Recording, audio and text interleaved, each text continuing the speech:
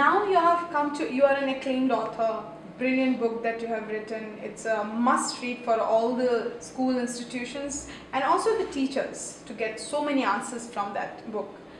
Now, what is your plan for the next 10 years?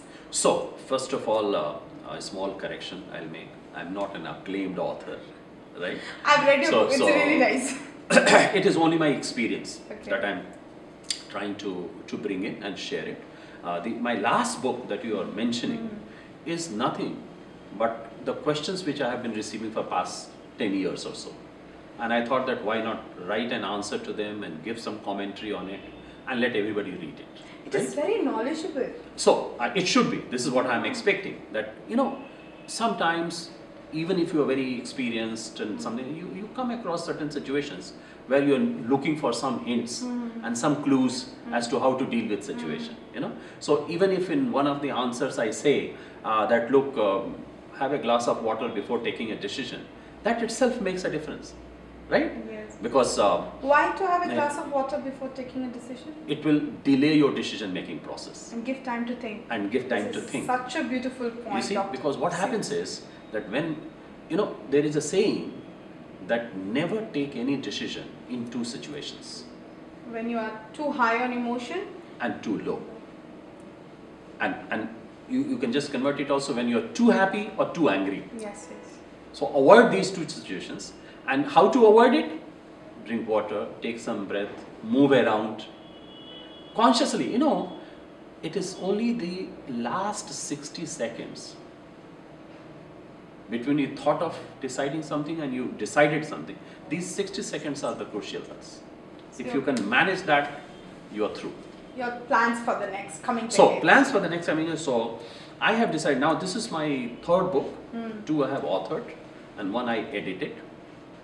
And God should help me. Every year I want to write 1 book. Wow. Wow. Every year. So, this is number 1. And number 2, I want, as long as it is possible for me, I should keep sharing my experiences with teachers, with aspiring leaders, with current leaders, and make whatever contribution I can in the field of education. And some golden words for Entab. Golden words for Entab. I was just talking to your founder, and I complimented him that it is one of the very few organizations which has believed in the power of networking and bringing these educators on one networking platform where they can learn with each other, where they can share each other's practices. I think it is a brilliant idea. You see, I personally believe that if you have not shared anything in life, your life has not been worth living. We are so thankful you shared your such beautiful experiences. Thank you very much. Us. It's been great talking to you.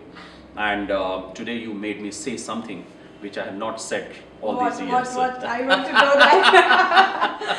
First of all, lastly, we want the memories that we have in Entab created with you today to stay very deep into our heart. Absolutely. So you want signing me to a cup here. Mugs? Yes. Where do you want me to sign? Here. Here? Yes. This beautiful. Fine. Beautiful. Thank you. It was an absolute pleasure and a knowledge, bearing session for all of us. Thank you so much for coming and blessing.